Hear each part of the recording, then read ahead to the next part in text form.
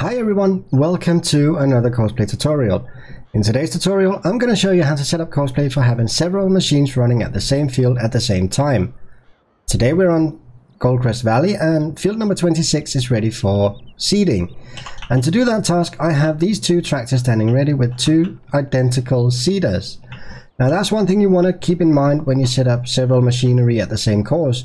Do keep the same machinery, do use the same machinery. These two tractors are the exact same model and the exact same horsepower and so on, and the machinery behind them are the exact same machine, so keep that in mind when you set up the course. So the first thing we want to do is we want to jump into a tractor and open the Courseplay HUD, which we do by clicking the right mouse button. Once we're in the Courseplay HUD, we want to go into the fertilizer and seeding mode, which is this button here, and that opens the course generation button up here. And in here we're going to select the field edge path, or field edge path, which is field number 26 in this matter here, in this case here. So there we go. And we can verify that it is field number 26 by clicking the eyeball over here. That will show us a blue line all around the perimeter of the field. So now that we're sure that we have the right field, let's click that away again. And the working width of this machinery here is 9 meters. And we have two of the machineries running this course, so we want to double the working width. So we want a total of 18 meters. Like so. The starting corner is going to be this corner up here, which is the northernmost eastern corner. So northeast, like that. And we'll be heading west for this one here. We don't want to return to the first point, and we don't really care about headlands. So we're ready to generate the course, which we do here. There we go. So now we can see that the course is set up right there. There we go. So this is the center of the course. So from the center here to the edge of the field is exactly 9 meters. And from the center here to the other edge of this course is exactly 9 meters. So that means that we have to set an offset on this course or on the tractor. Otherwise this tractor, if I just click drive course now, this tractor here will go and position itself with this course right in the center of the tractor, or this line right in the center of the tractor. So I need to tell this tractor to go to the left of the center line. And I do that by going into the driving settings, which is this button here that has a tractor on it. So I'm going to go into lane offset, and I want to be to the left of the center course. Now I want the tractor here. I'm just going to unfold the equipment behind us. I want the tractor to drive like that. I want the tractor to drive so I know that this edge here of the sewing machine is at the edge of that course. So I know I want 9 meters from here to the edge of that one. And in between there, right in the center of that, is where I want the tractor to drive.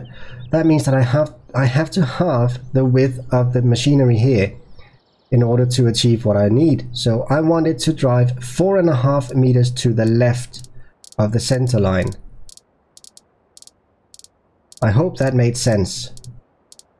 I'm basically taking half the width of the machinery and put it as my offset, because I have half the machinery over here to the right of me, and once I click start driving, the edge of the machinery on my right is gonna just be on the center line here. And this should work. So basically that's how you do that. Symmetric lane change, we want this activated. And I'm going to tell you why when we get to this tractor over here. Alright, we should be ready to go. An important thing when you do this is you want to have the tractor closest to the middle of the field start out. So we want to set this tractor off driving before we start the other tractor. So let's just fold the equipment again, start up the engine. Here we go. And drive course. And let's deactivate the ridge markers. That's an important thing when you're doing this seeding stuff. Alright, that driver is off, and let's set up this one over here. So again, into the fertilizer and seeding mode over here.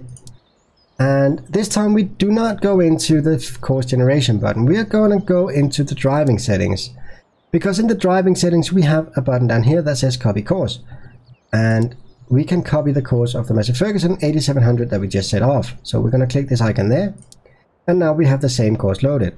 So this time we want to be 4.5 meters to the right of the center line.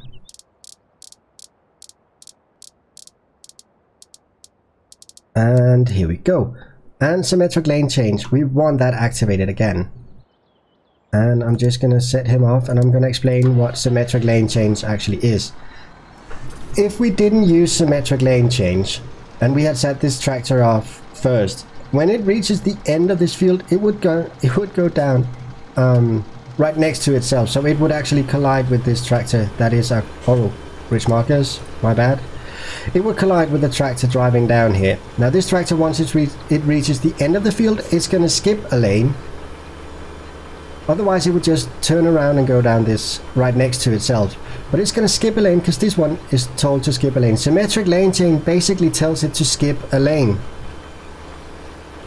And we need to do that, otherwise these tractors will collide into each other. They will drive right next to each other, and as you can tell, it is exactly in the center. So they will get stuck in traffic if we don't use symmetric lane change. So keep that in mind when you set up these courses. Symmetric lane change is your friend. If you don't do it, you are going to end up with tractors getting stuck in traffic. But this is going fine now. This is going actually quite good. So these two tractors are off, and as you can tell, he skipped a lane over here. So this tractor is going to skip a lane and go to the next one. And this is done because of symmetric lane change. And he's going to back down. It's a very, very slow turning maneuver he's doing here, but I'm not going to change it. It's going to go just fine.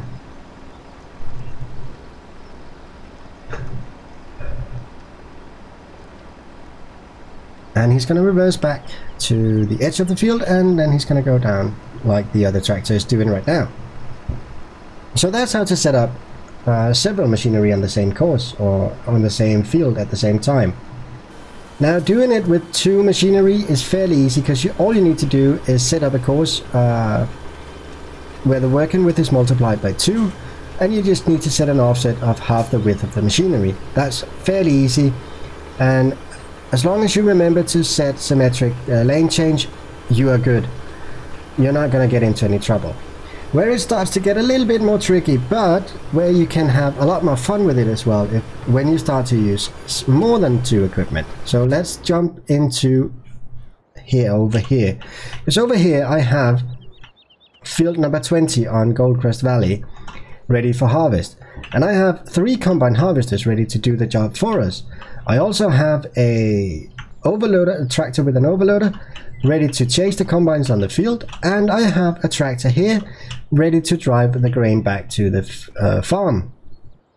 So let's set up a couple of courses for this. First of all, let's set up the carting course, which we're going to use this tractor for.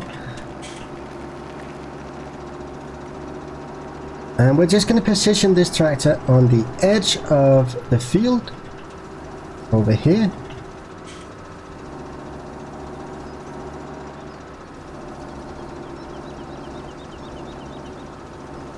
And this seems like a good spot right there.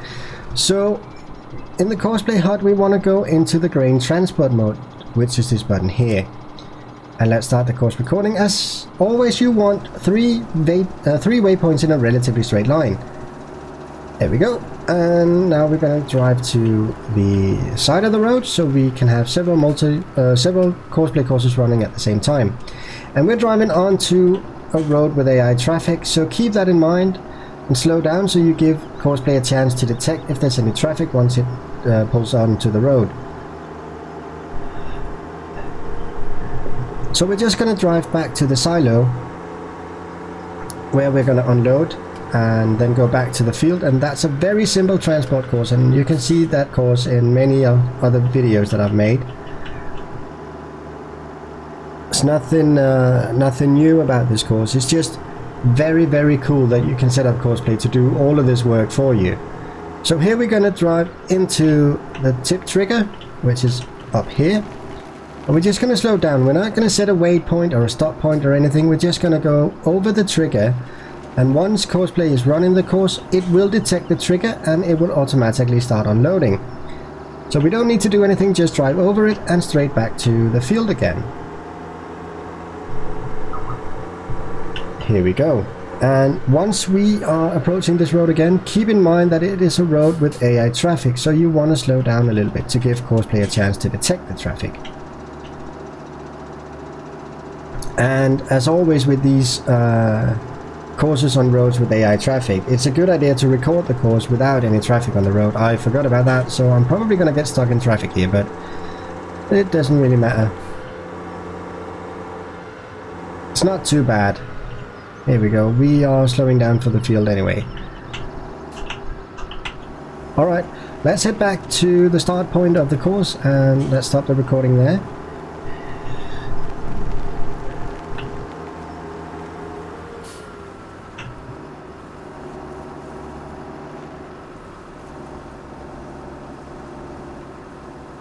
Here we go. Alright, stop the course recording, and we are gonna transport barley. This field is planted with barley. The number of runs to perform we're gonna set to unlimited, and we're gonna start the course at the first waypoint and drive course. So now she's gonna start, or she's gonna drive up to the waypoint there. So now we have this one set up here, ready to go. And the next thing we want to set up is the combine harvesters. So we're going to jump into the middle combine harvester first, and let's start up the engine and unfold it, and we're going to open the Courseplay HUD, and in here we want to be in the fieldwork mode. Let's go into the course generation and let's select field number 20. There we go. Now the working width on this setup here is going to be these 3 combines combined, which meaning that we're going to multiply these 7 meters by 3. So we're going to scroll up to 21 meters, or you can use the plus and minus out here. There we go, 21 meters. The starting corner is going to be this corner down here, which is the southernmost western corner, so southwest. And we're going to be heading north. We don't want to return to the first point, and we don't want any headlands, so we can generate the course now. So here we go, we have the center of the course right there, that's the start point, and we want this combine harvester to have a center line, or to drive the center of the course. So we're not going to set any offset on this combine harvester here. This is the easy combine harvester. Alright, so let's set it up over here. Again, let's start up the engine and unfold it and open the Courseplay HUD, and let's go into fieldwork mode. And now we're going to go into the driving settings, because we're going to record, or we're going to copy the course from the Acros 595 plus, which is 7 meters away from us. Like that. So now we have this course loaded. So this time we want an offset to the left of the center, but we're not going to have to divide the working width of this one, because we have the center of this combine running that course, and from the center of the combine to the edge of the cutting board is 3.5 meters, because that would be the half of the width of it. And that would apply to this combine here. From the edge of the cutting board to the center of this combine is another 3.5 meters, so that would be 7 meters. So we basically want this one to be 7 meters to the left of the center line. So let's scroll up to that. There we go. And again, we want symmetric lane change to be activated. There we go. So as you can tell, with an uneven number of machinery, it's a little bit more complicated, but it's not too bad if you just use common sense. Again, we want to be in this mode here. There we go. And we're going to copy the course from the Acros 595. Let's copy. There we go. And this time we want to be 7 meters to the right of the center line. So 7 meters. Oh, that was left. There we go. 7 meters to the right. Like so, and activate symmetric lane change. Again, when you set this up, you want to start with the machinery closest to the middle of the field. So this combine here to the far right is the one that we're going to set off. Well, that's the one that we're going to send on the course first. So let's start up the thresher and drive at the first waypoint. So off he goes. So that combine harvester is off. The next one we want to set off is this one here, but we're gonna allow a little bit of room for these combine harvesters, otherwise they're gonna get stuck in traffic and stuff like that. Oh well, actually we want to give the chaser some room to go in between the combine harvesters. So it's a good idea to give them some space before you start sending off the other combine. So let's just wait a little bit.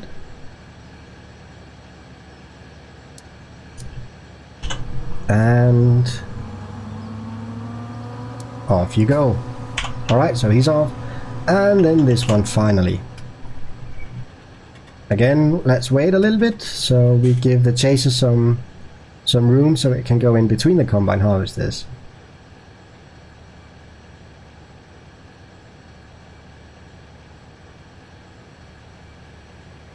And let's see if this should work. Alright, off you go, and let's set up a course for the chaser here. So in the overload tractor, you're going to set up a course within the field here. So we're basically just going to start the course recording in the field here. Like so. This is a good place to start it. And we want to be in the overload mode, which is this button here. So let's start the course recording. And again, 3 waypoints in a relatively straight line. Here we go. That was 2 and 3. And now we're going to drive down to the edge of the field, where we're going to position ourselves in a position where we can unload into the trailer.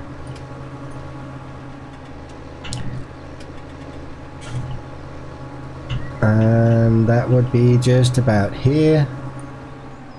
Seems about right. So we're going to set a waypoint here to indicate this is where it has to overload. And once it's done with that, it can go up here. There we go. Let's stop the course recording there. Seems about right. And now we're basically done with that. So if we go into the manage combine button, which is this one here, we're going to set find combine to automatic search, which means that this tractor here will scan the field that it's in for any combines in here.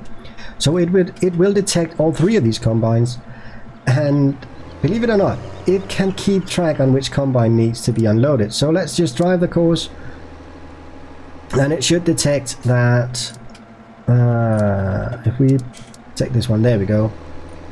So it detected that the first combine is ready for unloading.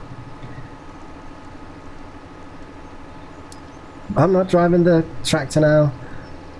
It is all Courseplay doing everything. So it has detected that there's a combine ready for unloading. I think it's actually the first combine, or the latest combine. Well, that's okay. I would have preferred it to take another combine harvester. I would have preferred if it had chosen that one, but it's an automatic scan, so it's just gonna scan for the nearest combine that is ready for unloading. I guess that's basically how that works. Shouldn't be too much of an issue though.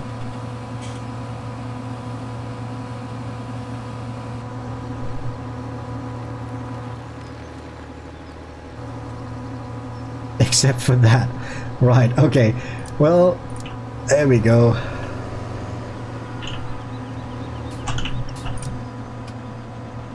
Actually, let's go into the field again.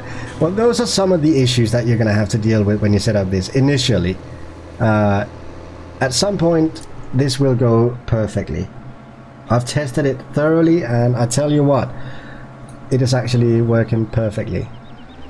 Alright, so it's detected that another combine is ready for unloading. Probably combine number 2 up here. So to set it off, it can be a little bit tricky, and you might want to keep an eye on it just in the beginning here. Getting it working perfectly is a little bit of a task, and it can be a little bit tedious, but once it's running, it's working perfectly. And now the first seeder is done. Okay, so it's detected this combine harvester here, which is perfect.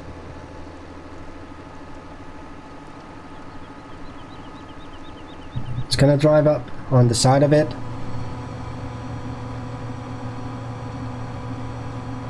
And it's gonna allow the combine harvester to unload into the overloader. Here we go.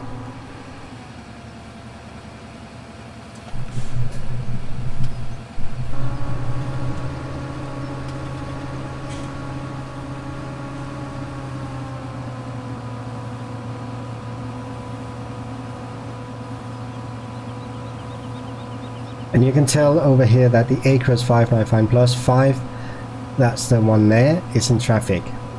And that's basically because it is overlapping just like with a millimeter. It's really, really close. Alright, the two-seaters are done with their work. We're gonna go over to them in a little while. We just want this to be done here. Now it's a little bit of a shame that it started out this way, because now these combines are gonna get stuck in traffic.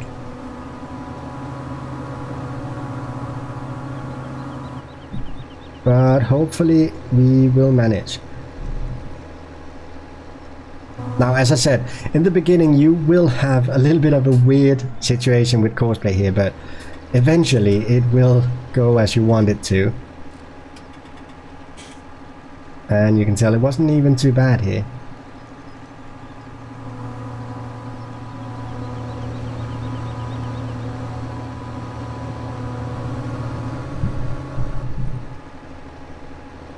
There's a lot of driving into the crop, isn't there?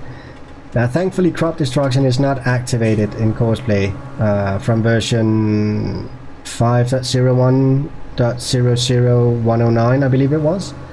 So you don't need to worry too much about the crop destruction once, as long as you have Courseplay doing the driving. Alright, so now it seems to go a little bit smoother than it did just now, or just before.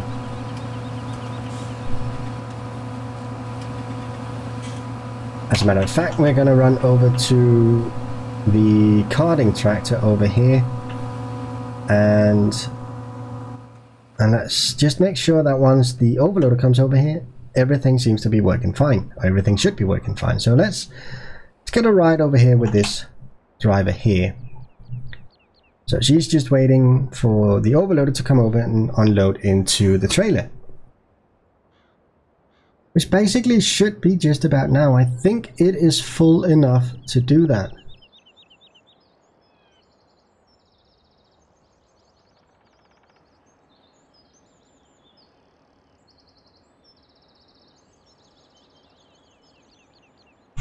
And it seems a little bit weird just in the beginning here, but it will work. I can guarantee it.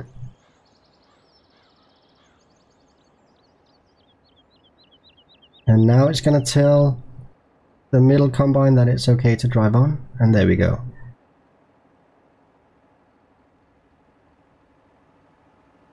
And is it driving up to the first combine now? I think it actually is.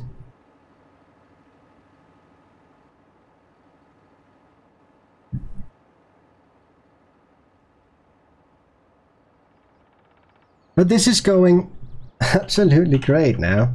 These combine harvesters are doing just fine on their own. And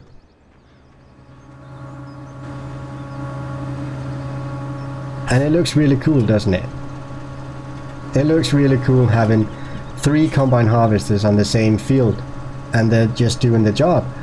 You don't need to do anything. In fact, if I click on this button here, now these notifications you get over here, you can click on the icon at here and you will jump straight to the tractor that it's telling you about. So let's do that. Let's go over to the Massey Ferguson 8700 number 1. Over here you can tell that it's done. This field is done and we don't need to worry more about it. So let's stop that driver, and let's stop this driver as well. And they're done seeding this field here. Perfectly done. You can tell in the bottom right corner of my screen that the field has now been seeded with wheat. And they've done a perfectly good job. Alright, let's head back to the combine harvesters over here. And they're doing just fine. And I think the overloader is ready to unload into this one here. So let's just jump into the grain carting tractor and follow this course here, and then we should be done with the video. Yep, the overloader has the beacon turned on and it's gonna drive over here.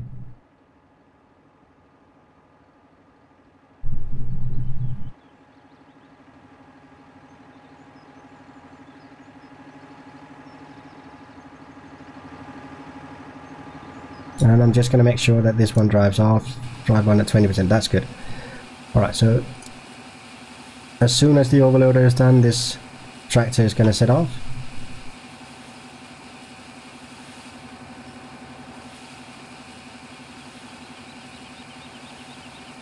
So the overloader tractor is going to be really busy setting up a course like this. But as you can tell, you can have one overloader servicing 3 combine harvesters. There's no issue in that. It will work. Now, of course, the bigger the combine harvester, the harder it is for the overloader to actually do that task. But I'm quite sure you can make it work. Alright, so this one should be setting off now. There we go. Engine started up and off we go.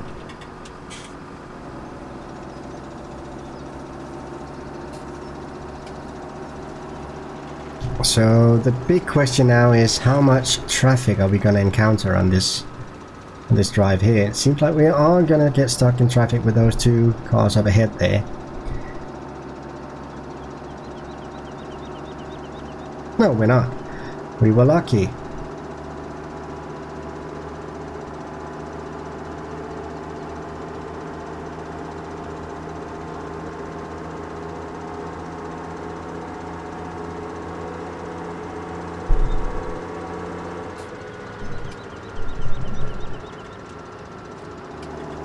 And here we are going back to the farm. So far it's going quite well. The only hiccup we've had was with the first combine unloading into the overloader where it got stuck on a tree. Other than that, it's gone really good. And you can tell that the Courseplay had detected the tip trigger and now it's gonna unload here. Wow. That's a heavy trailer, isn't it? Look, it's lifting up the back of the tractor. Wow, that is a heavy trailer. Alright, back to the field. Come on, this is a sports tractor. You can do better than this. Let's push those kilometers an hour.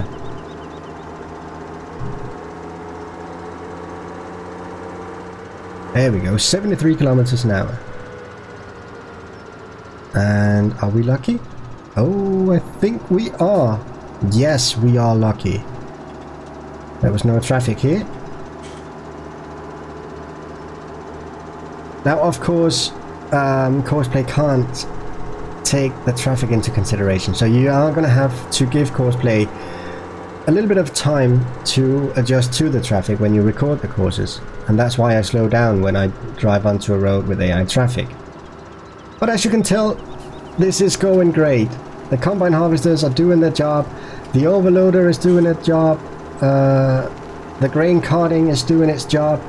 Everything is working fine and I'm not doing anything at all. All I did was record the courses and set up the courses for the tractors and the machinery and press start. And that was basically it. So as you can tell, it's working really great. Alright guys.